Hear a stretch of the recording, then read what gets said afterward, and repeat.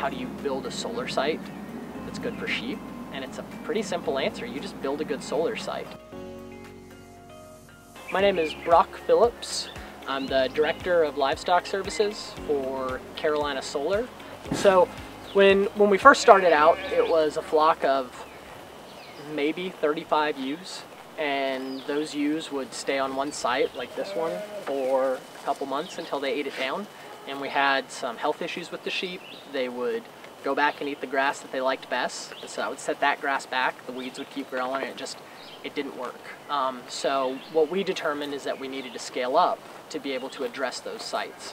And so for us, it allows a single person and a dog to manage those sheep. So with some times where there's a little bit more labor, this is my full-time job along with the border collie who seems to be hanging out in the truck, and we're able to catch, move, and shift sheep.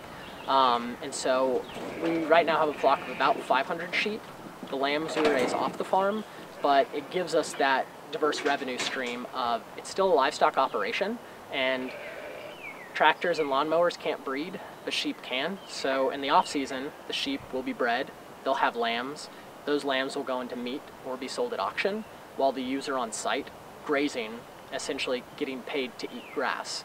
And it's not as simple as just putting sheep out on the grass, but with that more intensive management, you turn what would be a liability and what is pasture rental and having to feed those animals into an asset that your animal has to actually consume grass, and there's a need for that service on these sites. And so it's, as a service, it needs to be approached professionally and with that planning, but it's not any different than farmers who manage their pastures well, know where their animals are going to be, and kind of monitor their feed supplies over the course of a year. It just expands that land base, and also I think allows them to have more opportunities, because you're no longer constrained by your home farm.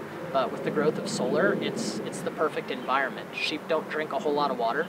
There's shade on 50% almost of the pasture, so you don't have that lone tree in the middle of the pasture that all the animals are congregated upon underneath, and then the rest of the pastures don't get grazed. So it's a process that takes some learning, and there's some great resources. There's the American Solar Grazing Association, based out of New York, and they're trying to bring together all the